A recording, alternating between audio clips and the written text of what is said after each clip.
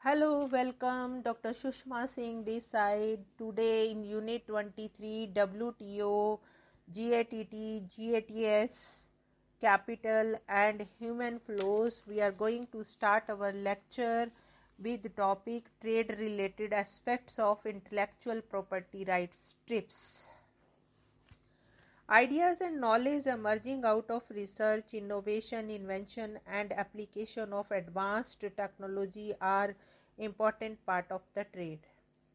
The WTO Agreement on Trade Relation Aspects of Intellectual Property Rights TRIPS aims to grant the creators the right to prevent others from using their inventions, designs or other creations and to use that right to negotiate payment in return for others using them.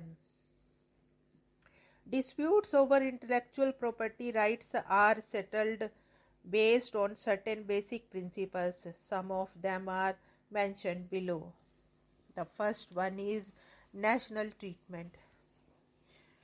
Treating one's own national and foreigners equally and most favored nations, equal treatment for all nations are the basic principle of TRIPS. It also stipulates that the intellectual property protection should contribute to technical innovation and transfer of technology. The second is intellectual property rights.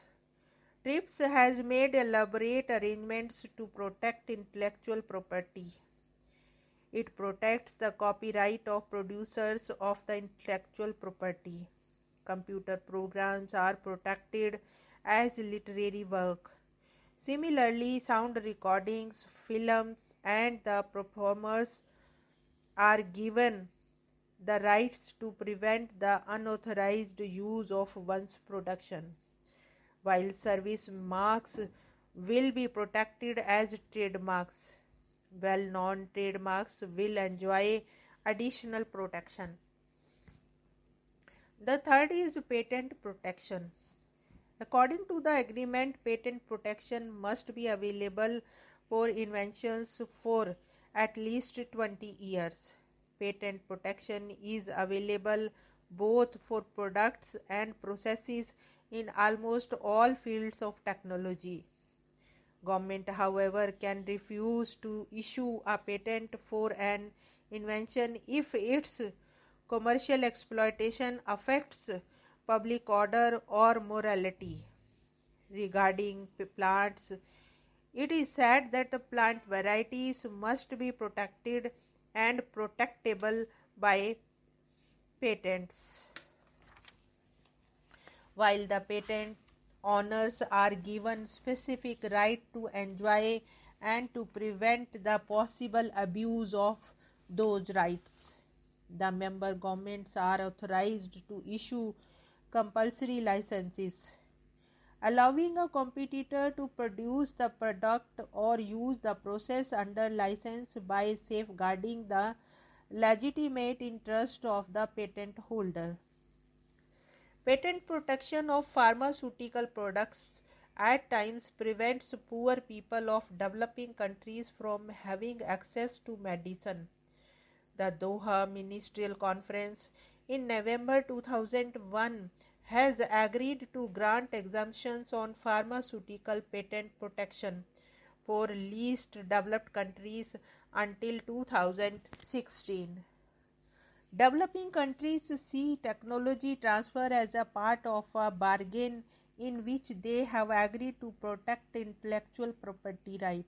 The TRIPS agreement requires the developed countries to provide incentives for their companies to transfer technology to least developed countries. Now let us move to the next point, that is trade liberalization, the emerging concerns for developing countries. In the following sections of this unit, we shall be discussing the implications of WTO agreements on the developmental concerns of the developing countries. It has been assumed by a section of scholars that trade liberalization in service can result in increased competition, lower prices, more innovation, technology transfer, employment generation, and greater transparency and predictability in trade and investment flows. Significantly, trade liberalization is also being seen as conducive to the realization of social, developmental, and equity issues. As indicated in the first section, the Social Development Summit 1995 at Copenhagen categorically mentioned that the social development could not be separated from the economic environment. An important section of scholars are of the view that the GATT and GATS would make a balance between market forces and public policies pertaining to the social and equity issues. However, questions are usually raised as to whether in the emerging environment of competitiveness, the concern for equity, public distribution, human development of marginalized, and the sovereignty of the states in fulfilling their national social objectives will get proper attention and treatment. It is usually pointed out that in the areas of health and education there are recognized market failures and the states are involved as providers of such services in many areas. The lack of commitments in social services by the market forces only widen the scope of such concerns. Let us see some of them in little more detail. The first is WTO has emphasized uniformity of standards, rules and procedures which are to be adhered to by all the member governments within a specified time frame. The developing and least developed countries are given more time than the developed ones to formulate the norms, rules, and economic policies to match the requirement of global uniformity. The fact is that their harmonizing tendency has emerged by undermining the diverse patterns of economy, localized needs, and issues. At times, the process of harmonization has prevailed over economic autonomy and political sovereignty of developing and least developed countries. The GATS agreement is comprehensive and applicable to all levels of the governments: central, state, provincial, local, and municipal. It is apprehended that the GATS principle would curb the sovereignty of the state, minimize the national interest, and ignore universal service obligations. It is also said that the agreement for the development of discipline in the accountancy sector by the WTO's working party on the professional services and its possible extension to other services like health and legal areas would undermine the government's authority to regulate consumer protection, ethical conduct, and professional integrity.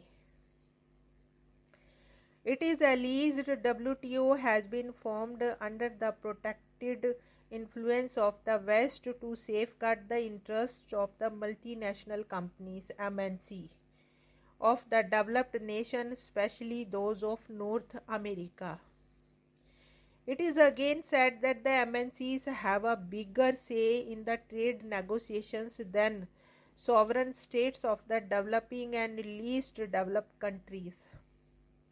Due to the pressure from the lobbies in developed countries, GATS would force the developing and the least developed countries to open their services sector to trade, leading to a corporate takeover of the domestic service sector by the multinationals. Such a takeover would undermine government's commitment to equity, universal service obligations, and consumer protection. Now the third point is WTO has introduced market-driven competition among unequal partners. The developing and least developed countries who are yet to fully develop their markets, infrastructure, domestic capacity for investment, etc., will face added advantages while encountering the process of harmonization. This process will reduce the possibility of the potential entry of these countries in competitive markets. Again, the increasing emphasis on labor and environmental standards has put the serious trade restrictions on these countries. The problems of unemployment, poverty, and illiteracy, which are endemic in these countries, are being determined in the process of harmonization. The GATS negotiation would serve the export interests of the developed countries. Under the given situation, and developed and developing and least developed countries are unevenly placed so far as the supply capacity in service is concerned.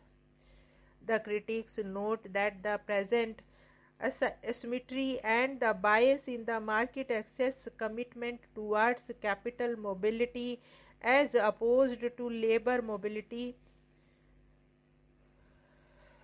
works in the interest of the developed rather than developing countries. It reflects a basic imbalance in negotiating position and lobbying power between the two sides. It is pointed out that GATS would not take into consideration the export interest of the developing countries, especially the cross-border mobility of labor.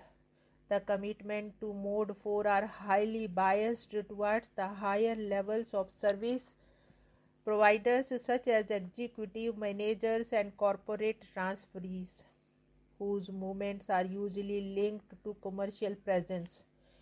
There is considerable asymmetry in the current commitments on labor mobility compared to those on capital mobility, with more liberal commitments being made on foreign equity participation.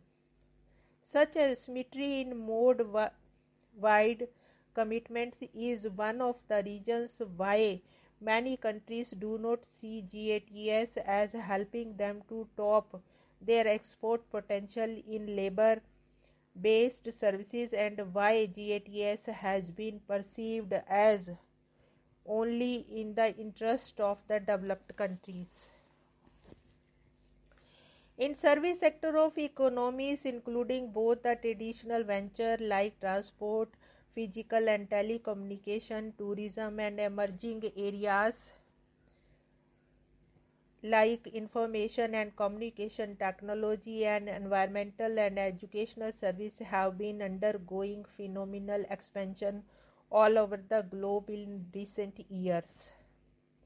In the developed countries like UK and the USA, it constitutes more than 72%, and in the developing countries like India, it is 52% of the GDP. This sector also provides a similar proportion of employment to the workforce of these countries. Again, there has been considerable expansion in service sector, trade and investment flows.